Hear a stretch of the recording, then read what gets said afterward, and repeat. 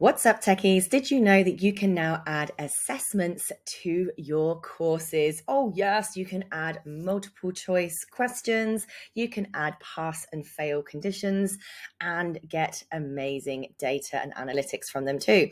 So to add assessments to your courses in your TekMatix account, log in, go to Sites and Courses, Memberships and Courses, and click on Products, and it will take you to your courses area. Pick up one of your courses that you want to add an assessment to, and it will take you into your curriculum builder where you add your modules and your lessons.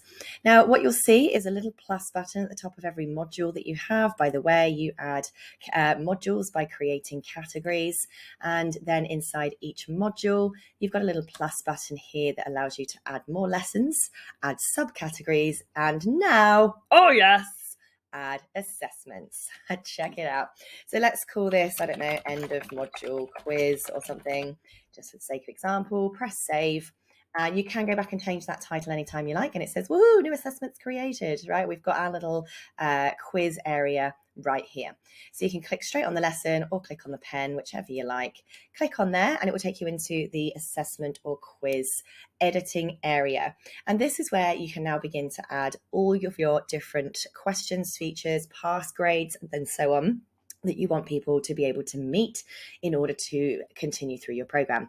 So for instance, if your students actually have to reach a certain percentage, a certain amount of correct answers, a certain passing level in order to get through your course, you're simply going to tick the box that said this quiz requires a passing grade. And so this basically here is, it might be, they have to get 80% correct before they can pass. How good is that? So if you're doing any kind of accredited training, working against any kind of curriculum, this is a really powerful way for you to start working with those features. Then what we have here is you have your pass and fail confirmation messages. So let's pretend you passed. This is where you're going to put, woohoo, you have passed this module, go get champers. All right. So that's where you're going to obviously put the message there to let them know that they have passed. If they fail, that's where you're going to put your message there. Dun, dun, dun. Please go back to bed. All right, no, obviously you're going to put something a bit more sensible than that. I'm just doing a demo.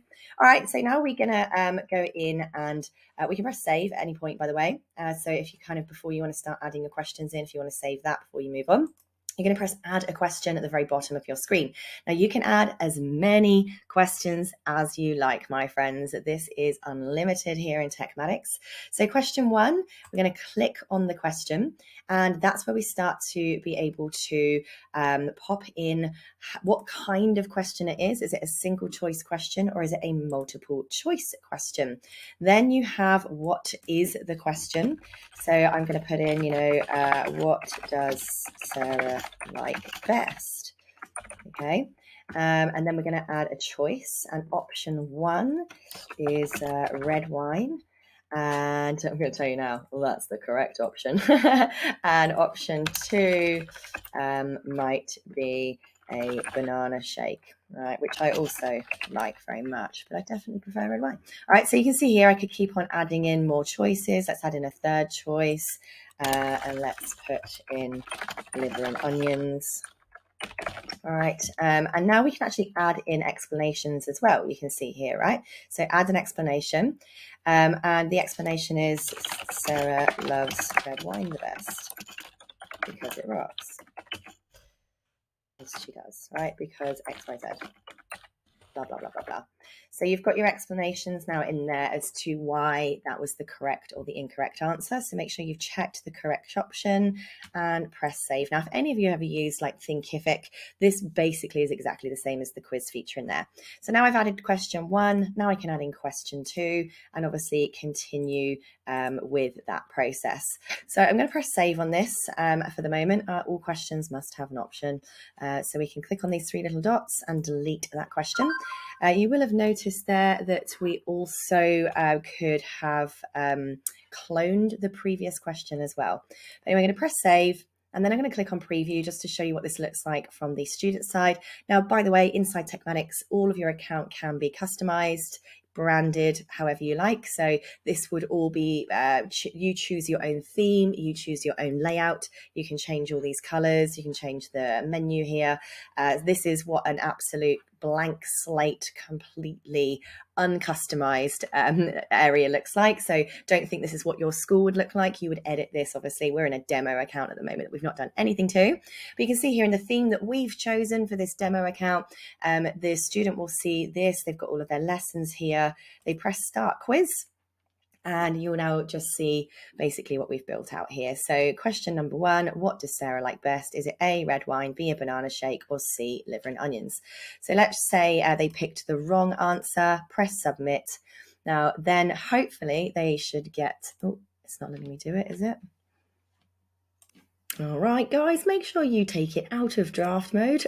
It has to be published for this to actually work. So that's what we had going on over here. I'm just going to refresh that. So if you're finding when you do your previews, when you're testing these things out, if it's not working, you probably didn't press publish and it's still set to draft. So that's pretty important. Now, in terms of where do you find the information, you are going to go back into your memberships and courses area and click on analytics. Now, this is where you can see all of your students' course progress. But now that we have assessments live, you'll also see your assessment analytics right here as well. Now, obviously, this is a pretend account. We don't have any real students in here, so we're not going to have any data to show. But this is where it will show you the name of the assessment, the name of the individual, their email address, whether they completed the assessment or not, what their results and percentage actions actually are, and of course any actions down the side there. So there we go. Having assessments, it may not be required in your kinds of courses, but the fact that we have them now makes this a game changer for so many businesses. If you've got any questions, contact us on support@tekmatix.com. Happy teching!